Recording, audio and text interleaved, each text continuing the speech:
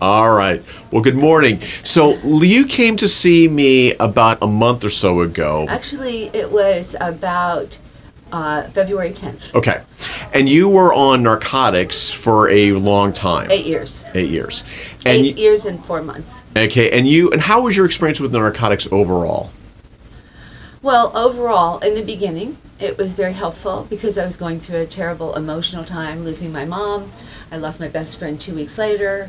I lost the dream of working with my son in Seattle because he needed to be the man and be the boss. So I was never going to be there. So I had a lot of losses, significant losses, Right. at the same time. And I didn't have as much of a support system as I do now. And then, so when you're on the opiates for a while, for those 8 years and 4 months, Yeah. how did they make you feel? At first, it was helpful. And then what happened? And then it became habitual. And as the years went on, I believe that I was having a lot of the pain that opiates cause. That they found now that opiates actually seduce you into believing you have much more pain than you do. Right. And I got to a point where I was, I'm a PhD in English, I couldn't talk. Right. I couldn't speak. I was falling asleep when people spoke to me. I didn't want to get out of my bed. I'd withdrawn from people because I didn't feel I could cope with a social situation at all. And I didn't want my family to know how bad I was. But I have an assistant who lives with me and has done so for over 10 years now. And she began to attack me and say, you can't do this. If you continue to do this, I'm going to leave and not take care of you anymore. I won't watch you die. You're going to die. So then you came to see me back in February, and we started taking a different tact with your medications. Absolutely. Well, you gave me some medications, Right. which I took a little bit, and they were hard for me to take with the opiates. My body reacted oddly, and then so I went off the opiates. About 10 days after I saw you, I went cold turkey and just went off of them. And the first week was really hard, and it was really painful. You know, all the opiates were in every cell of my body after 8 years of taking them. It was, but there was no question in my mind that I wanted to live.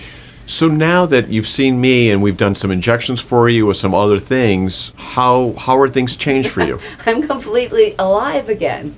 Every day almost. Now it's not so much, but at first every day there were awakenings. Things that I had been dulled to. When I was on the opiates, it's like all my senses were dulled. I thought I needed new glasses. I don't. But I couldn't see. I couldn't hear. All my senses became more and more dulled. I went further and further into this sort of semi-coma state. Now, once I got through the first maybe 10 days of detox, I started to think and really be able to process things not only that were happening to me now and why this happened, why I allowed this to happen to me, and how I was seduced by the opiates, but things from my past. That I hadn't even seen before. It was a time of self-reflection, of turning inward and focusing on myself and really looking at particulars. So when people are going to look at this video who have been on opiates for a while, and would you say that there's another way of helping you? Oh, for sure. If you hadn't been here, I wouldn't have been able to do it. I knew you would catch me. We had a prior relationship before the opiates. You'd been working with me. And it wasn't enough. I got seduced by going to someone else and getting a second opinion and saying, I can make it better. And we're also doing this thing called P-stem with the ear Wonderful. thing. What do you think about that? Well, I haven't even told you this, so this is new information for you. I've been sleeping at night. Excellent. Now, when you go through detox, I've learned from other people who've gone through detox from alcohol and other things, that you get insomnia. Yeah. And it's disturbing to be sleep deprived as your body is going through this. You're under all this stress and then you don't sleep. With the P-stem, I've had probably a good 6 or 7 hours sleep a night, which is fabulous, going from only 2 or 3 hours, or sometimes not at all. During the early parts of detox, I was awake all the time, partly because of the amitriptyline and the serotonin syndrome.